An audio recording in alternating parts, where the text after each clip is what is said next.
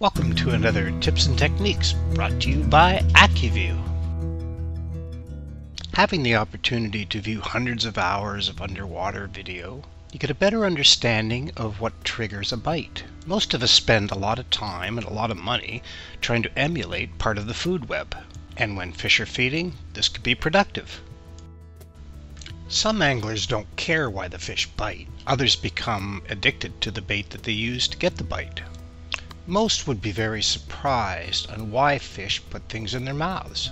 After all, that's what we really want. We only want the fish to put the bait in the mouth. We don't care why. And if we do care why, it's because we want to repeat it. When fish are feeding, they don't miss baits. They can catch a bait at any speed we can present it.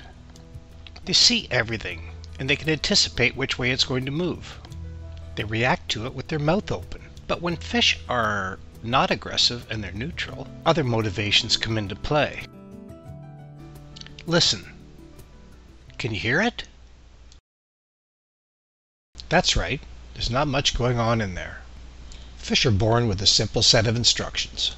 In that pea-size or walnut-size, depending on the species, brain, there's only so much room for calculation. But they can learn. Long life cycle fish learn more than short life cycle fish. A lake trout, which can live in excess of 25 years, will learn more and have a more adaptable and variable diet. A Chinook salmon, which lives 3 to 4 years, and 80% of its diet is just alewives, learns less and depends more on instinct. A Chinook salmon never gets old enough to shy away from a certain bait. It's either edible or it's not. Some panfish like perch can live up to 12 years. Smallmouth bass can live up to 20 years. But there's one common denominator between all species, regardless of how old they get. They are born with a certain set of instructions, or instinct. But for now, we only need to focus on one of these instructions. From this instinct or instruction, a fish learns to hunt, eat, what to eat, and since it isn't born with a list of edibles, it learns from experience. And from this experience, it learns curiosity and reaction.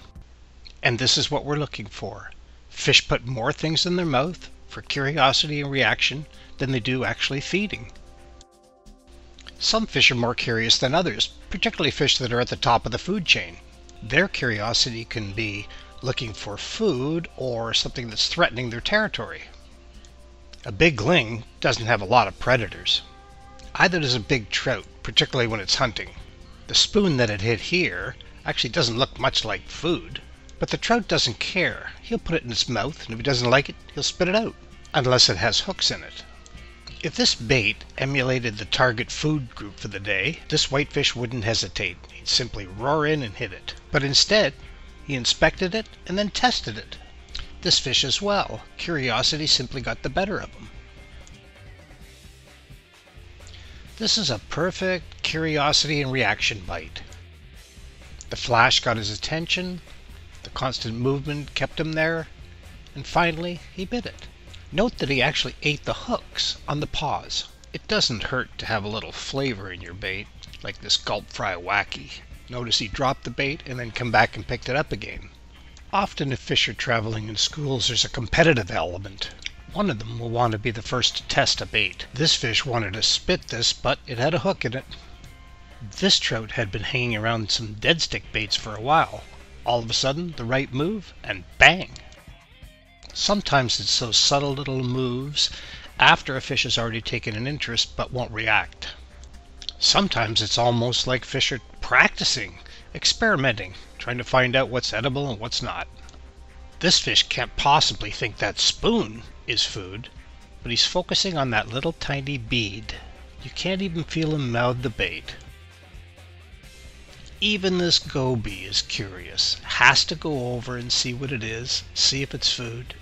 Whitefish and trout will swim right over gobies to see something that looks out of place. So remember, whenever the bite gets really tough, instead of going for something that looks even more like the forage, try doing exactly the opposite. Take advantage of those instincts. Thanks for watching.